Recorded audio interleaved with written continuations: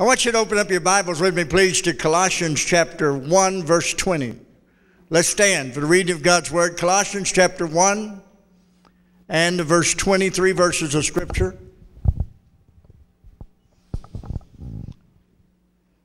And having made peace through the blood of his cross, by him to reconcile all things unto himself. By him, I say, whether they be things in the earth or things in the heaven.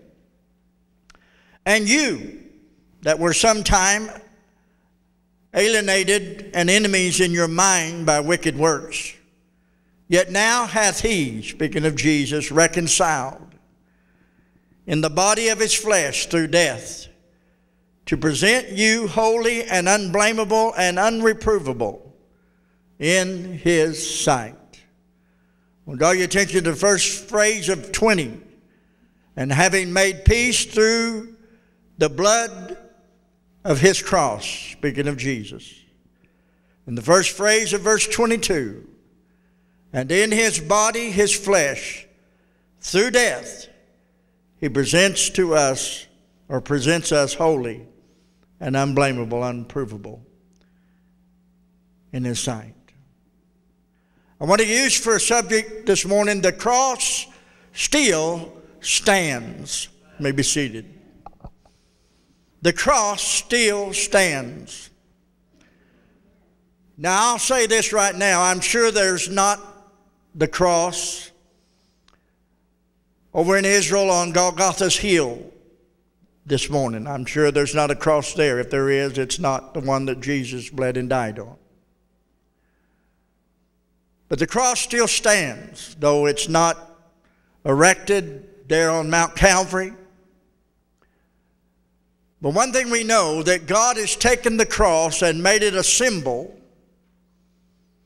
of his sacrifice and his gift to the world, where his Son Jesus Christ bled and died on the cross that we could inherit and receive the forgiveness of sins through the blood of Jesus Christ.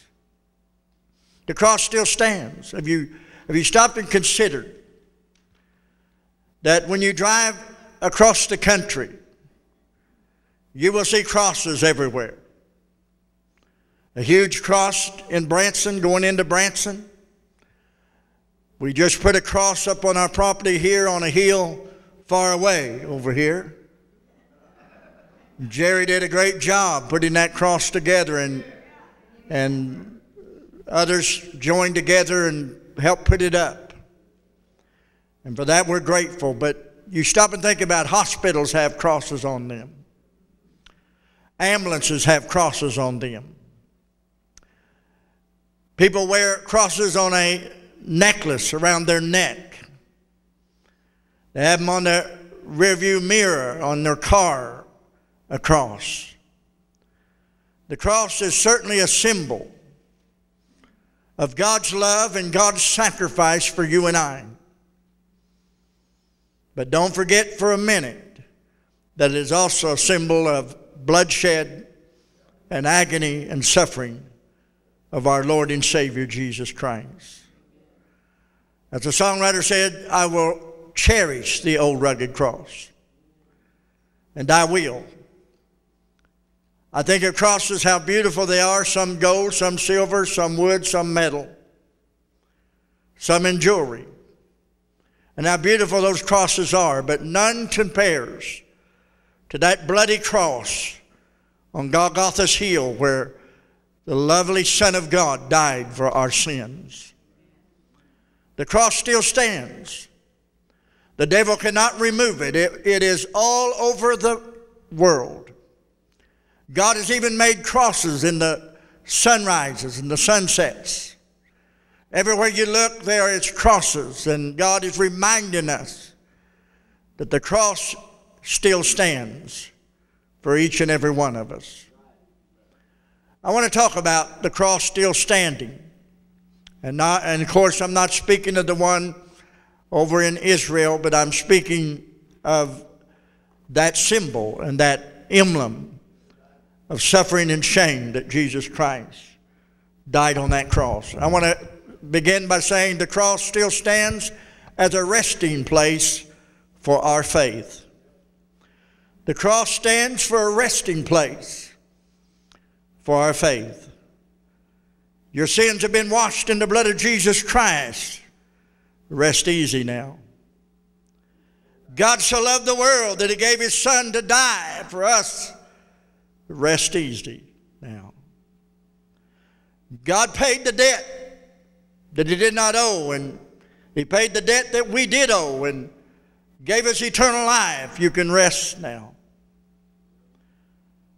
1 Timothy chapter 2, verse 5 and 6, for there is one God, one mediator between God and men, the man Christ Jesus, who gave Himself a ransom for all, to be testified in due time. The cross still stands as my resting place. The cross still stands at a place where God says, I love you. The cross still stands at a place in my mind and in my heart that where the God of all creation paid the ultimate price for my sin debt. And I had been kidnapped by the devil and taken bondage and under deep bondage and torture of sin in my life. But Christ paid the ransom. And not only did He pay the ransom for me, He bought me with His own blood. He redeemed me with the blood of His cross that He shed upon that cross of Calvary for you and I. The cross is a resting place. You say, preacher, I stumbled, I tripped, I sinned this week. Well, go rest under the cross. Preacher, I'm weary and I'm hurting and I don't know what to do with my life. Then go rest under the cross. Because there you'll find a God that's not out to get you and hurt you, but a God that came to be gotten and taken under the wrath of God Almighty Himself and give Himself a sacrifice and a ransom for our sins. Aren't you glad God's not out to get you for bad? God's out to get you for good, amen. How many would say, I've been got? Come on, can you say, I've been got? Amen, been got. I'm glad I've not been had. Hello? Before I got saved, I'd been had lots of times. I'd been had. Amen? Remember one time I was driving around cutting a few donuts and on the highway in my car, a little old hot rod car. I had a Comet and 289 and it had low gears in it. My brother Galen had put a real low ratio rear end in it. And man, you just push the gas pedal and it'd twist U-joints off, pop, pop, pop, like that because it would go fast. It wouldn't go fast long periods of time, but boy, it'd get up and move. I mean, it would move in a hurry. And I got out with her ripping around and having me a good time, and I'd let off the gas pedal just a little bit so I wouldn't twist the U-joint out. And by the way, somebody came in there, our yard here at the church. Somebody drove up there in our yard and cut donuts, spun ruts in our yard, and then drove down through the ditch. And if that was you, I want to talk to you after church. But if that was not you, if that happens again, I hope the U-joint twists off in the middle of the grass. And Dave is the one that shows up and finds them.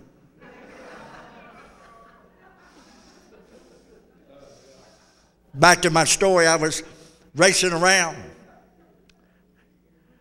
And a guy by the name of Buff Lamb pulled me over. And I'd been had. He carried this big flashlight, long flashlight, about that long, right? It's probably that long. It's huge. Anybody know anything about him? He'd put, I think the flashlight held 27 batteries. I'm not sure, but and he didn't have the nightstick. He had a flashlight. He got out of his car tapping it. My hand tapping it in his other hand. He said, "Young man, you're going home, aren't you?"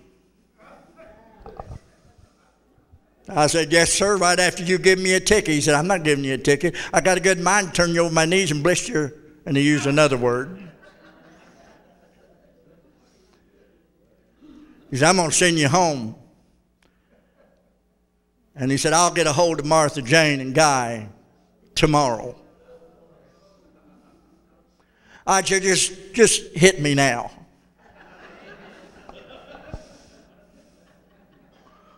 But I'd been had.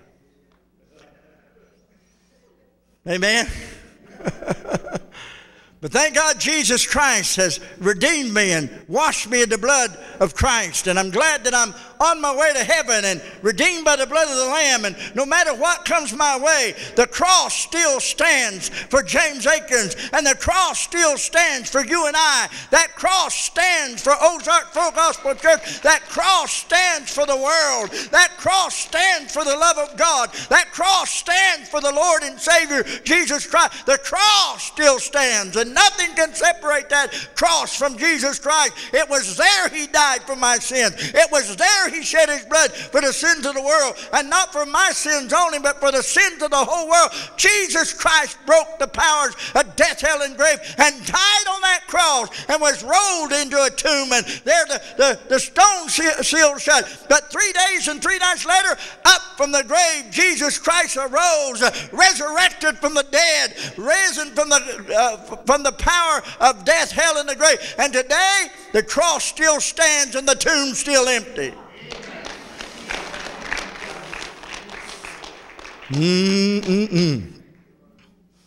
The cross is a resting place for our faith. The struggle is real, but God is real too.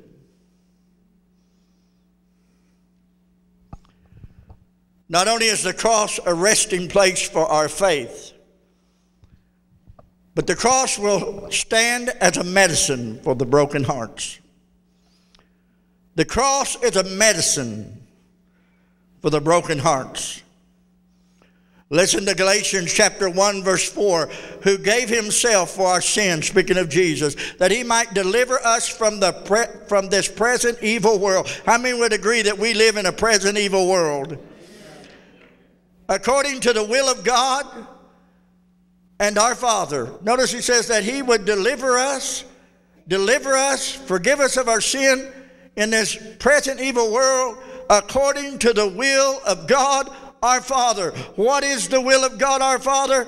To deliver us from this present evil world. What is the will of our Father? That we would come to repentance and be forgiven of our sin. What is the will of the Father? That the Son of God, Jesus Christ, the Lamb of God that taketh away the sin of the world, would come to us, and that we would come to Him, and that He would wrap His arms around us and never let us go, and give unto us eternal life, and we shall never perish. Who gave Himself for our sins, He that knew no sin. Isaiah 53 verse 4, surely He had borne our griefs and carried our sorrows. Notice that surely He had borne. That don't mean just carried. That means in the pit of His stomach. That means in the very depth of His soul. He carried our griefs and He carried our sorrows. 1 Peter chapter 2 verse 24, who His own self bare our sins in His own body on the tree, that we being dead to sins should live unto righteousness, by whose stripes we were healed. He's the healer. And that cross stands as a medicine for our broken hearts. When we stand at the graveyard, that cross stands as a medicine for our broken hearts. When we stand in the darkness of the night and our lives are shattered like glass all around us, that cross still stands as a medicine for us. If we trip and stumble, fall and sin, and go back to the world and get into wickedness and evil, that cross still stands for us. And on a cross far away stood an old rugged cross. On a hill far away stands an old rugged cross. And you may be far away from God, but on that hill where Jesus Christ bled and died, on Golgotha's hill on that cross, he says to everyone, no matter where you are or how far you are away, that God still loves you, and Jesus is still in the saving business, and Jesus is a healer of our soul, and he'll heal your heart. Amen.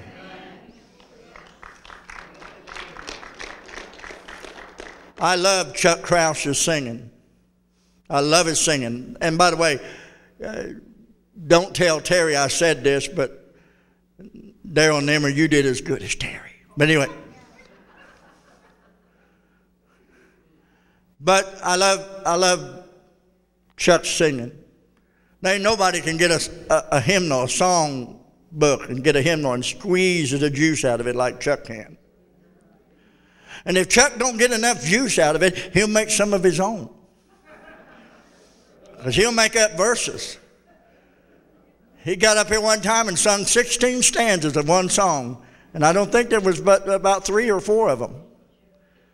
I never get tired of hearing him sing. I never get tired of his bilorous voice. I never get tired of him singing them old hymns. They're awesome. And Chuck, you do an awesome job. And I'm proud to be your brother in Christ, and proud the fact that you sing and love the Lord. But one of the bestest, I know that's not much of a word, bestest.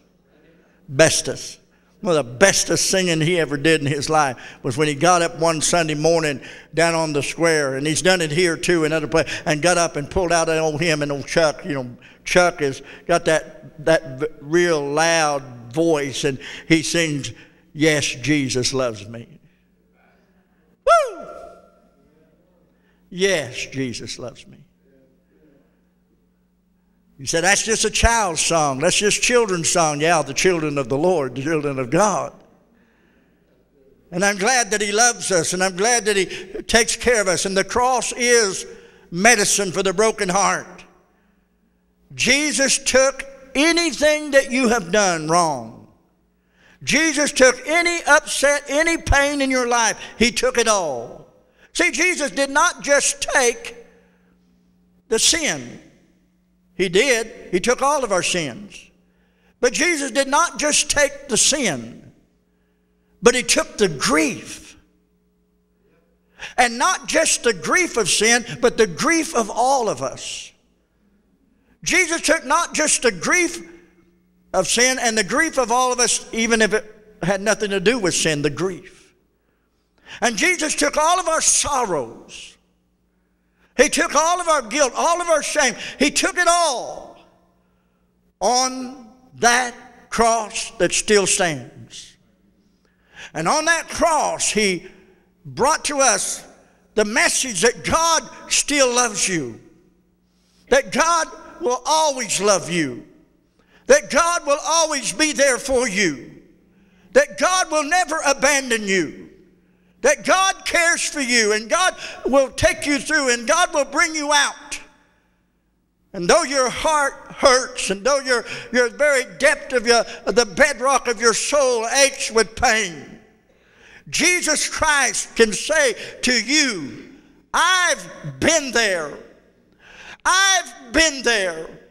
I've been there at the rock bottom. I've been there at the bottom of the hill. I've been there in the depths of despair. I've been there when friends betrayed me. I've been there when evil men crucified me. I've been there when I did nothing but good, but people still blaspheme me and come against me. I've been there in rejection. I've been there in persecution. I've been there in loss. I've lost John the Baptist by being beheaded. I lost the closest cousin that was to me, John the Baptist. I lost him. I've been there in death. I've been there in the sickness. And as much as Jesus Christ loved John the Baptist, he did not go and raise him from the dead. He let him be, because he let him roll on into glory land and go on to be with his God, his Father in heaven. And Jesus says to everyone in this room, I've been there. I've been where you hurt. I've been where you've suffered. I've been there where you ache. I've been there where you've been lonely. I've been there in the darkness. And he says,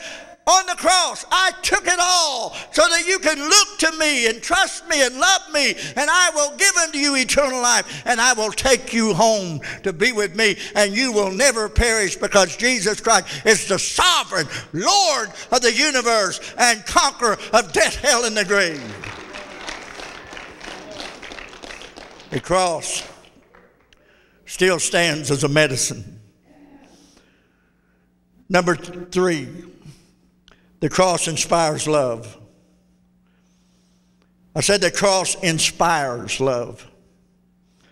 Ephesians 5:2, he speaks to you and I, walk in love, as Christ also have loved us and given himself for us an offering and a sacrifice to God for a sweet-smelling savor. Now I want you to notice that in this verse 2 of Ephesians 5, he says that Jesus Christ offered 2 things. He made himself an offering. Well, himself was sacrificed, but he offered God 2 things here. He made himself an offering and a sacrifice and a sweet-smelling savor. With his offering and with his sacrifice, he had incense, the sweet-smelling savor before his Father.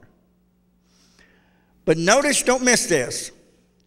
He offered himself, the Bible says, an offering.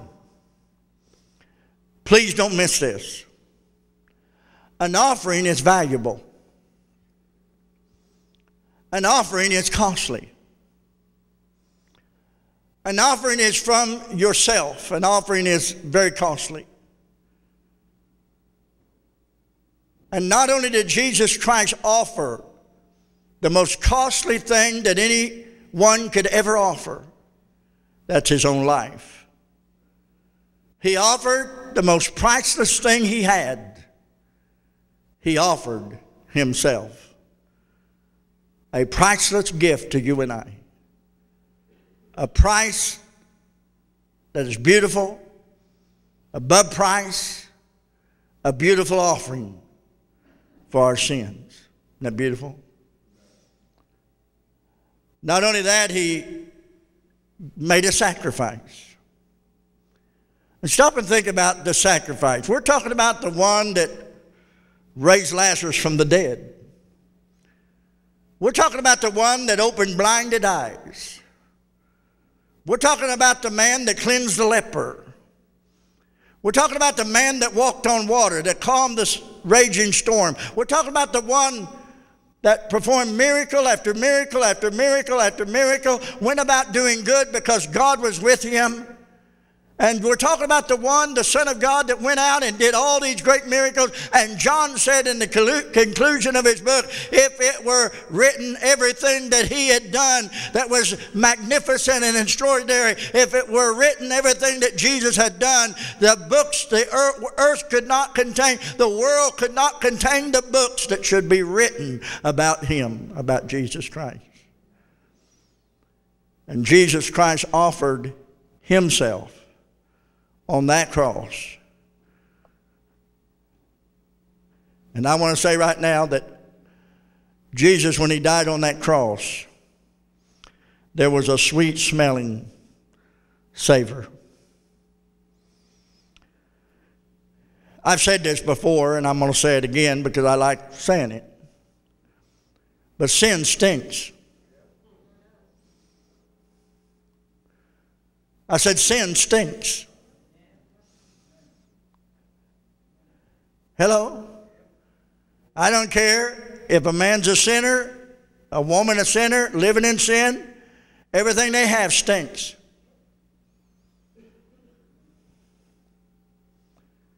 But Jesus Christ came to remove the stench from our life. And God's people, look up here, God's people are the most attractive people on planet Earth. Hello? Amen? You're attractive because of not what you wear and not the makeup or whatever you put on. You're attractive not because you were born with a pretty face. You're attractive because you have that glow about you that only Jesus Christ can put on a child of God. Amen? And so the cross of Calvary is a beautiful place there, and it is a place that inspires love. Revelation chapter 1 verse 5. Unto him, speaking of Jesus, unto Jesus that loved us and washed us from our sins in his own blood. Now, how could you not love someone like that? How could you not love Jesus Christ? I mean, awesome, amen?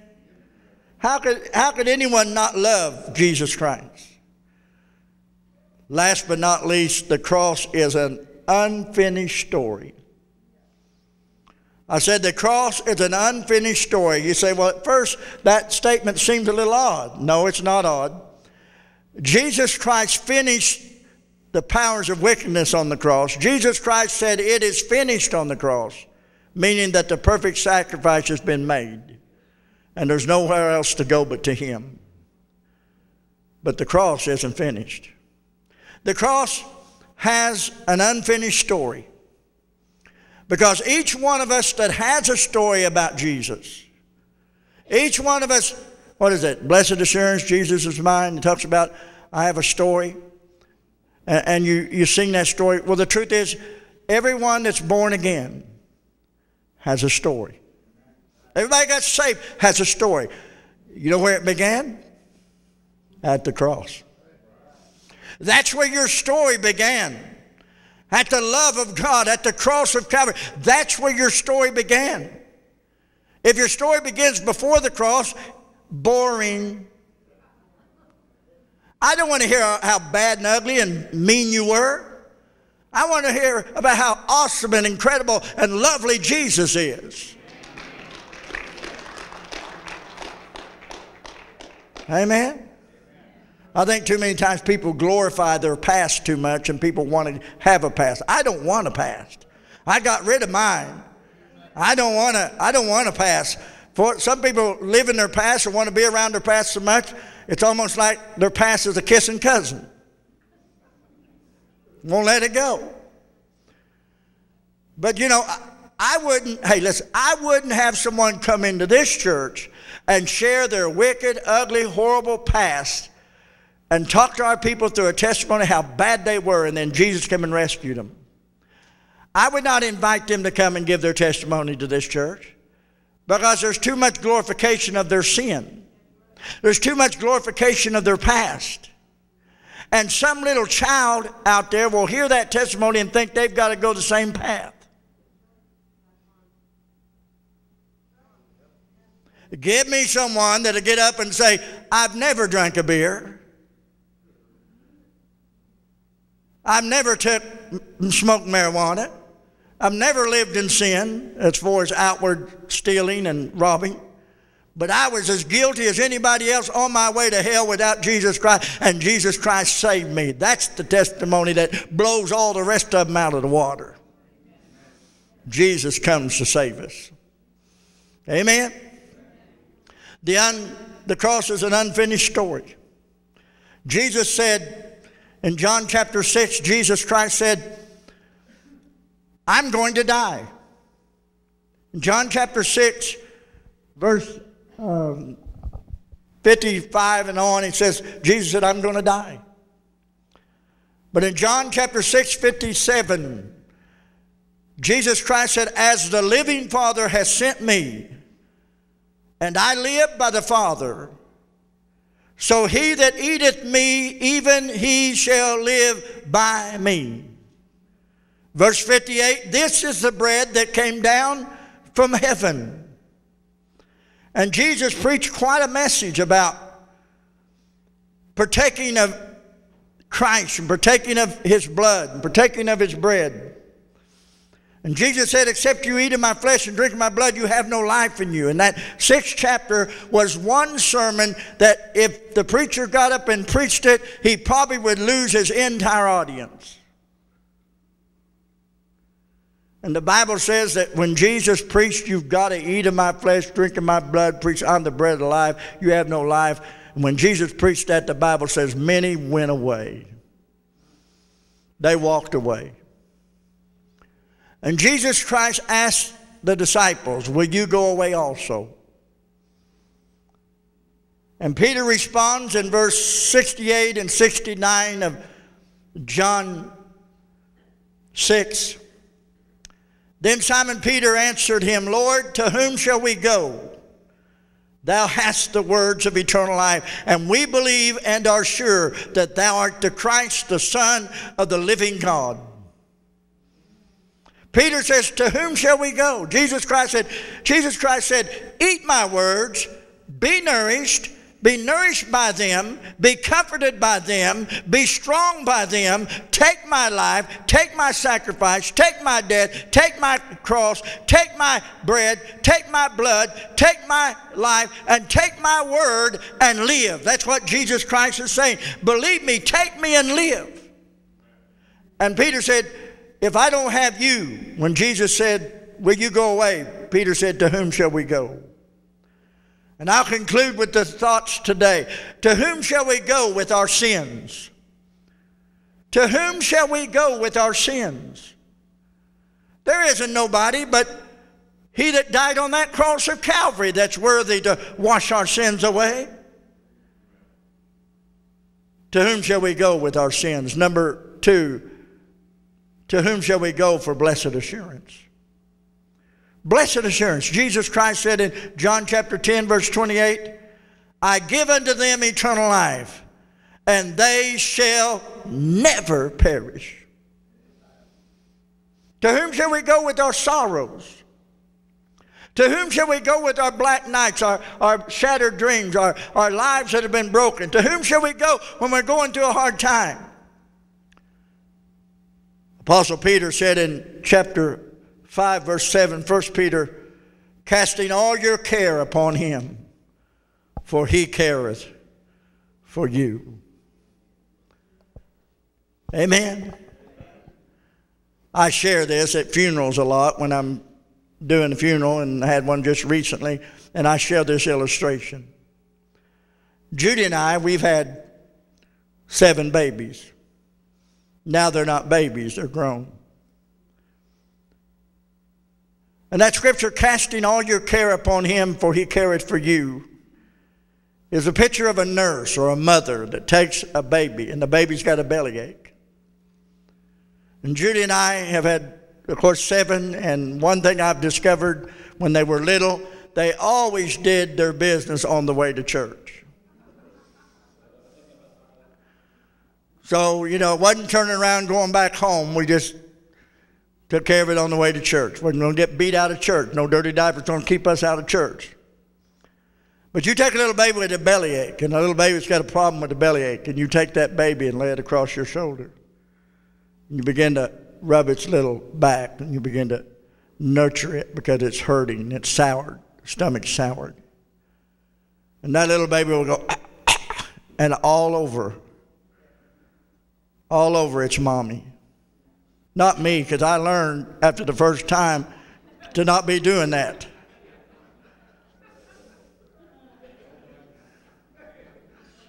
Some father you are, preacher. Yeah, I'm a father. I got some brains. Anyway. But Peter's giving an illustration. You can be soured. You can be hurt. And God will take you up in his arms and he'll pat you. He'll rub your little back. And God will just let all that run all over him on the cross of Calvary.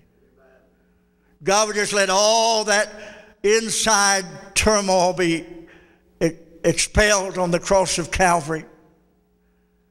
And Jesus will take you in his arms.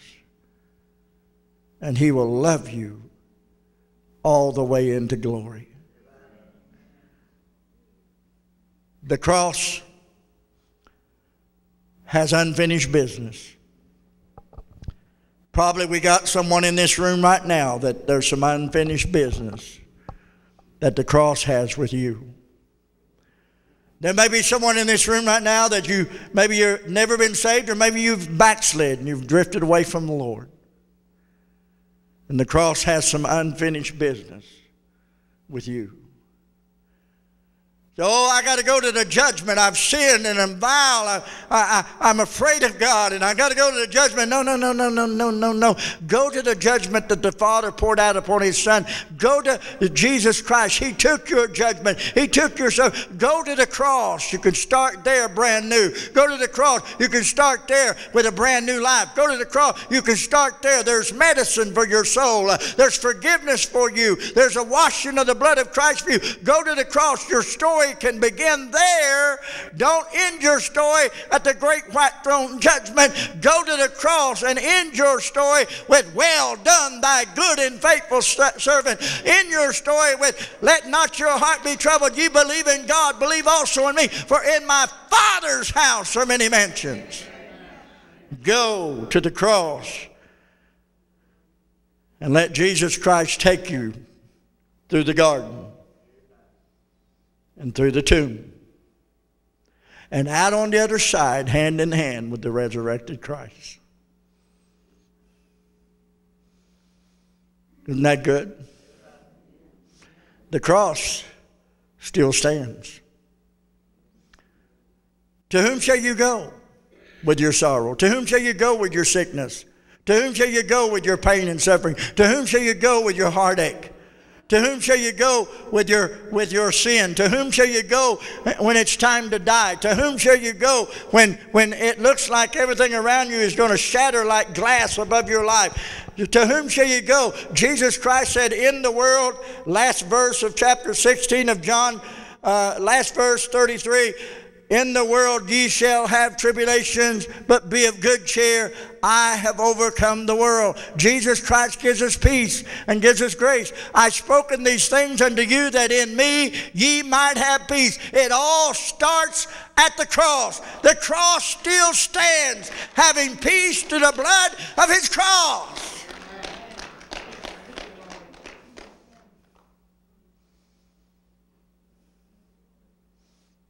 Woo, I'm on my way. I say, woo, I'm on my way. Preacher, you just make me nervous when you go, woo! Well, you better work things out with that, because when you get to heaven, there's going to be a lot of, woo! There'll be a lot of shouting and praising God. And I don't think Peter's going to be passing out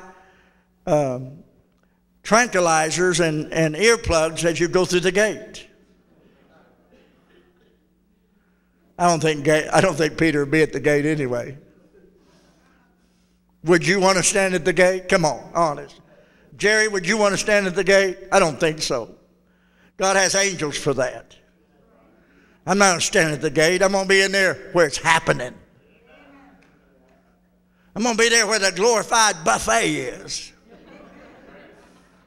Be on a sea of glass and praising God and glorifying God. I'm going to be there where camp meeting's going on, where heaven is touching down. I'm going to be there where Jesus is tapping His toes and angels are being shook around. And the glory of God's going to be throbbing in that place. Amen. Thank God. One of these days, God's going to say to one of His angels, go get the devil. And the devil's going to be hid out in one of them black holes in the universe somewhere. And an angel's going to go find that old rat, that devil, and pull him out of that black hole. And going to bring him down to the throne room where Jesus Christ is, and going to throw him down at the feet of Jesus Christ. And Jesus Christ is going to say, bow, confess, Jesus is Lord.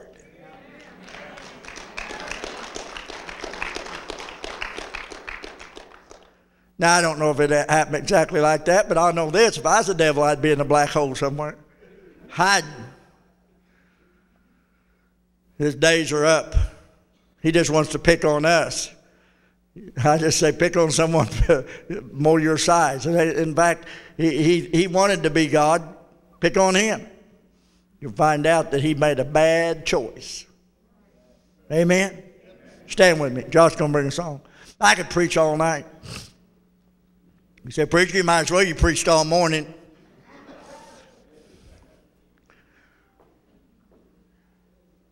Well, you know, could you tell I got into the message? Could you tell I was kind of into it? I was enjoying this. Amen. I've been enjoying this. Question. Does the cross have some unfinished business for you? Would you like to come to the cross? At the cross where I first saw the light. There my burden was rolled away. It was there by faith. I received my sight. And now I'm happy. Would you come? The altar's open.